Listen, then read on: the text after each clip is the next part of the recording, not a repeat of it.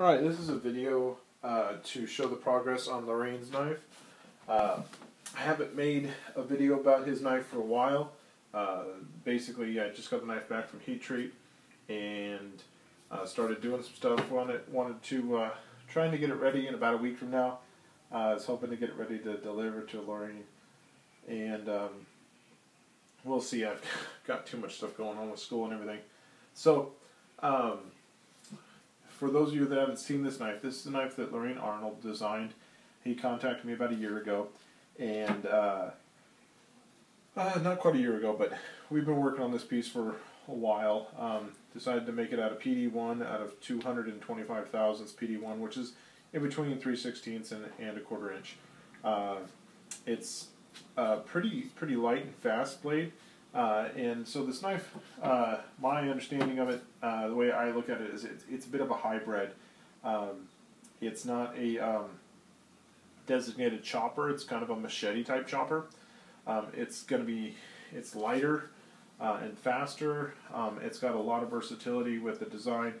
What Lorien's going to use it for is he does a lot of mountain biking. I also am really into mountain biking. It's something Lorien and I have in common. And he does a lot of trail clearing up in Vancouver, BC. And so he needs something that he can clear limbs with, clear brush, clear, light vegetation, and then he needs something that he can also chop with. And so this a bit of a hybrid to hopefully, give him one tool that's light enough to be carrying around and stuff, and be able to do that type of work. I'm pretty confident this thing's going to work out really well for him.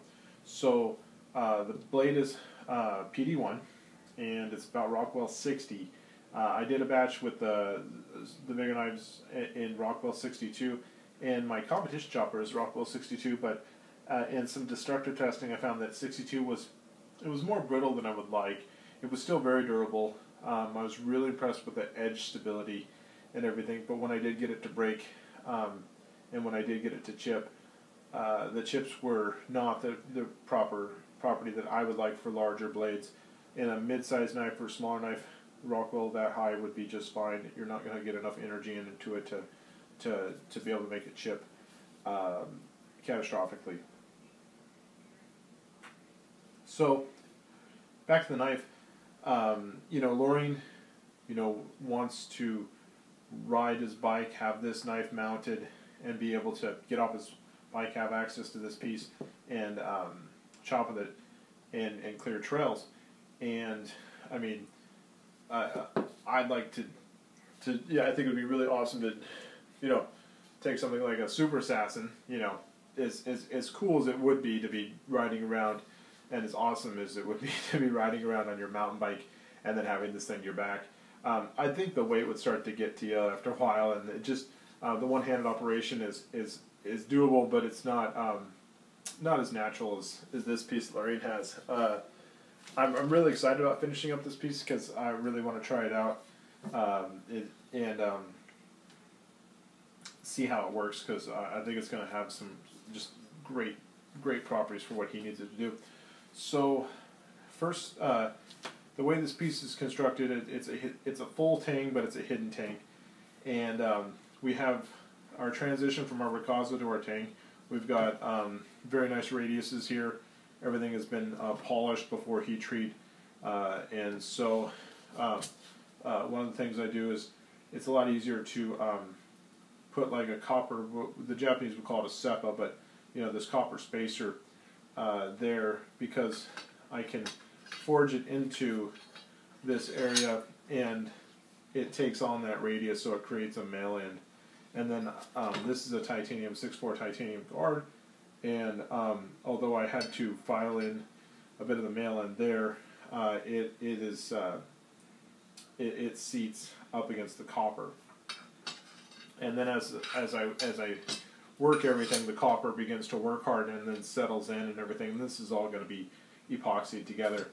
The handle is full Taro Tough. It's a 3/4 mortise construction, and we're going to have a 1/4 inch lanyard hole, and then we're making titanium. I made a titanium collar much like a Japanese part or a ferrule. I'm gonna, obviously clean up and cut down the copper to more of a decorative shape, and then the titanium guard is going to be heat colored like this piece.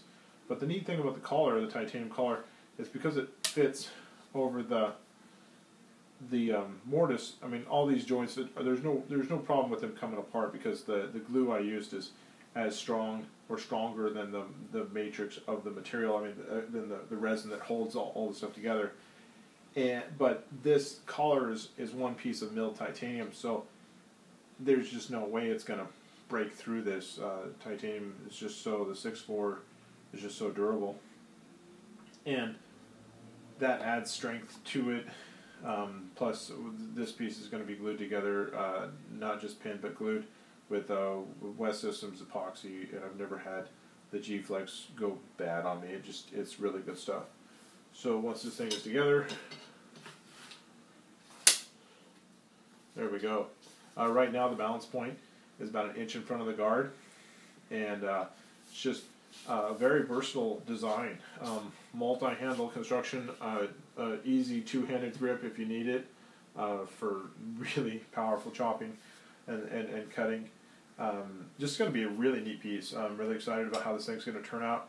Hope to be able to get it done by the show. I can't guarantee anything. I've got a lot of different things going on with school this week, but I'll definitely be getting home and working on this piece. We've got to finish polishing up the blade, grind it up, sharpen it up, do the heat coloring on the titanium, fit out the guard, reduce the handle more.